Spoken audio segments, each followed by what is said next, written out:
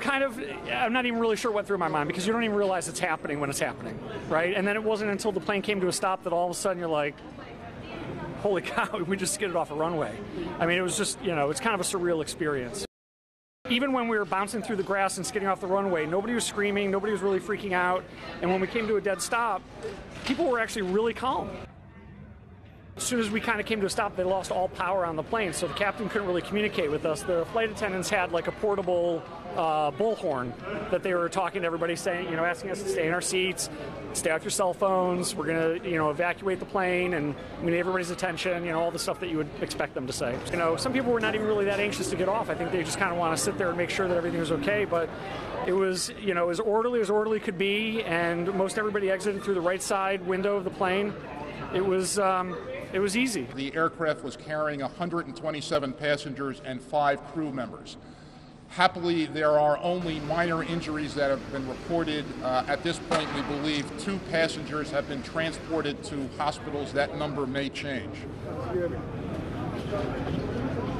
Shortly before the incident at approximately 11:05, 2 planes landed and reported, quote, good braking action on the runways. The runway, this particular runway, had been plowed shortly before the incident, and pilots on other planes reported good braking action.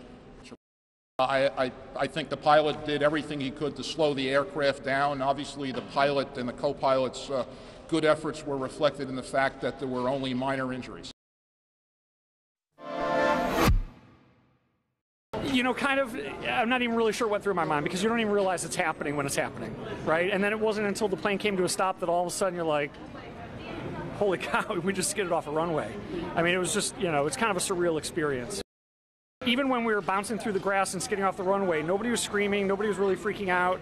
And when we came to a dead stop, people were actually really calm. As soon as we kind of came to a stop, they lost all power on the plane, so the captain couldn't really communicate with us. The flight attendants had like a portable bullhorn that they were talking to everybody, saying, asking us to stay in our seats, stay off your cell phones, we're going to, evacuate the plane, and we need everybody's attention, all the stuff that you would expect them to say. Some people were not even really that anxious to get off. I think they just kind of want to sit there and make sure that everything was okay, but it was, as orderly could be, and most everybody exited through the right side window of the plane. It was easy. The aircraft was carrying 127 passengers and 5 crew members. Happily, there are only minor injuries that have been reported. At this point, we believe 2 passengers have been transported to hospitals. That number may change.